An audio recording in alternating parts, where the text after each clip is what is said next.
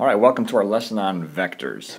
Vectors are going to be very useful for us here in our statics unit in POE, so we want to get down some of the basics here. Let's start by talking about what a vector is. A vector is any measurement that has both a magnitude and a direction. Some examples of that would be a velocity or an acceleration. But the one we care most about here in our statics unit is forces. Forces have both a magnitude, like how hard you push on something, but also the direction is really important for us. So let's look at vectors a little bit here. Let's start by talking about the coordinate plane here. You see the x and y coordinates here. To the right is our positive x direction, and to the left is the negative x direction. Vertically, up is our positive y direction, and down is our negative y direction. That's going to be very important to us because the sign we attach to a vector indicates its direction. That's really critical when we get to solving trusses, and very common errors occur because people have the wrong sign, so be very careful of that. So let's talk about that very quickly. Let's say I have a force vector pointing this way, and it's got a magnitude of 6 pounds. When we use that in an equation, we're going to say that the force is positive 6 pounds because it's to the right. If we have a force that's downward with a magnitude of 8 pounds, we would say that that is negative 8 pounds because 8 pounds in the downward or negative y direction. That'll make a little more sense to you once we progress to this next slide here, but let me kind of set the stage here. What if we have a vector at some angle? It's not perfectly in the x direction like the first one we looked at, and it's not perfectly vertical like that one. If we have a force at some angle, we need to do some other work with that, and that's what the next slide is going to teach us. All right, one thing you will often have to do is take a vector at some angle and break it down into its components. And what I mean by that is the following. This vector f, notice it's to the right and up. I'm going to break that down into the rightward piece and the upward piece.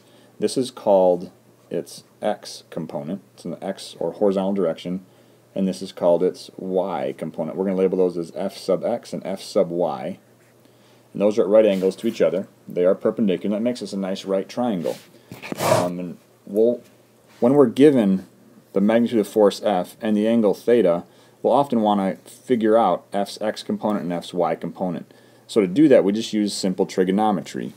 In reference to this angle theta, this is your hypotenuse. The side directly across, or opposite from theta, is your opposite side.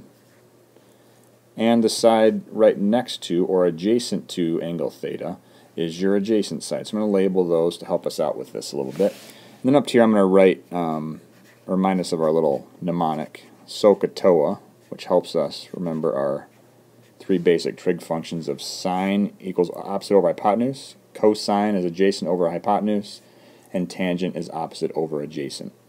We're going to use that to determine fx and fy in terms of our given values f and theta. So let's get to it. If I want to find fx, I'm looking for the adjacent side, and I already know the hypotenuse, that's f. Which trig function has a and h in it? I look up here and I notice that's the cosine trig function. So cosine of theta equals adjacent over hypotenuse. And I'm going to substitute in my values here. The adjacent side is called fx. So I'm going to put fx right up here. And the hypotenuse, that is f. So I'm going to substitute fx here and f there. So the cosine of theta equals fx, that's the adjacent side, over f, the hypotenuse. Now remember, my goal is to solve for fx. So I'm going to multiply both sides by f to cancel out that f that's in the denominator spot. Bye-bye. And that leaves me with fx equals f times the cosine of theta. That's a really handy little shortcut for us to find fx. Alright, now the next thing we want to do is find fy in terms of f and theta. So we're going to use trigonometry again. If I want to find fy, that's the opposite side, and I know f, the hypotenuse, I need to pick the trig function that has o and h in it. Which one's that? You got it, that's the sine trig function. So let's write that out over here. Sine of theta equals opposite over hypotenuse. And I'm going to substitute in, the opposite is called fy, and the hypotenuse is called f. So let's plug those in right over here. Sine of theta equals, the opposite is fy, hypotenuse is f. Remember, our goal is to solve for fy, so let's multiply by that f to get it off the bottom. If we do it on the right, we have to do it on the left. See ya. And that leaves us with fy equals f times the sine of theta. Solved for fy in terms of f and theta. Those are the two really nice, handy little shortcuts to break a vector into its components if we know f and theta. Write those in your notes, but I want you to make a note of this. This is really important.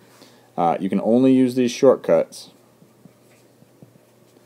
if theta is measured to the horizontal, as is shown in this picture above.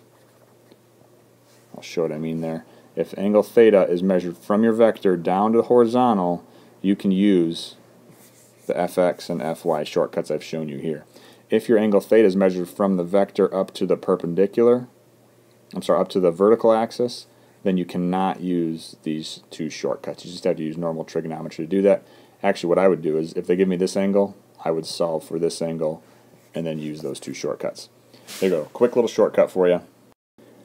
Alright, now let's give this a shot. Let's apply what we just learned to a real example here. I've got a 40 Newton force directed at an angle of 25 degrees above the horizontal in the direction shown in the picture above.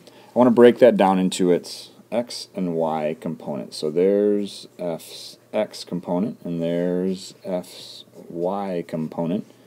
And again, they're at right angles to each other. And what do you notice about fx? You notice it's pointing to the left. So that tells me before I even start that my fx value should be a negative value. And my fy is pointing upward, so fy should end up being positive. That's correct. Now we have to pay attention to that. Using the shortcut, those won't put the negatives on when they should. We need to be aware of when they should be negative and add that to our final answer when we're done. Let's give it a shot. Let's solve for fx and fy. If I want to find fx, first of all I check to make sure my angle theta is measured to the horizontal, which it is, so I can use that shortcut. So fx equals f times the cosine of theta. Substituting our values, fx is, f was 40 newtons, and theta is 25 degrees. Make sure your calculator's in degrees, punch that in, and you find out that fx is 36.25 newtons. But remember, fx is pointing to the left, so we need to remember to put a negative on here to denote the direction of fx. Now that I've found that, I'm going to go back up here and add that to my sketch just to remind me. Oh, run out of room. There's newtons. Alright, so we've got fx. Now let's solve for fy. Fy equals f times the sine of theta. There's our shortcut. And substitute our values. Fy equals, force F is 40 newtons times the sine of theta is 25. 40 times the sine of 25, punch that in your calculator and you get a value of 16.90 newtons. And I check my direction and it's pointing upward, so it's positive. So that is that answer there. Adding that to my picture here, 16.9, whoops, kind of hard to write here, 16.9 newtons. I double check my directions. Fx is pointing to the left, so it should be negative. It is. Fy is pointing up, it should be positive, and it is. I'm feeling very confident with my answer. That's how you break a vector down into its x and y components. Alright, now it's your turn. Do this as a self-assessment. See how you do. You've seen me do an example. you give it a shot. You have 70 pounds directed at 58 degrees below the horizontal as shown to the right. Break that down into its X and Y components. Pause the video now, calculate that, and then go to the next part of the video and check it out. See how you did. Did you pause it yet?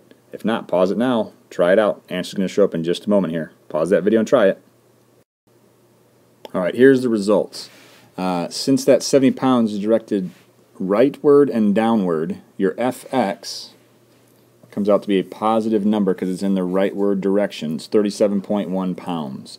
F's Y component is pointing downward, so make sure you put that negative on there to show that it's downward. Very common error is leaving that off and just getting 59.36 pounds from the shortcut and not putting that in there. When we get to trusses, it's going to be so critical that you have those signs correct. There you go. If you need to rewatch anything, go ahead and look back.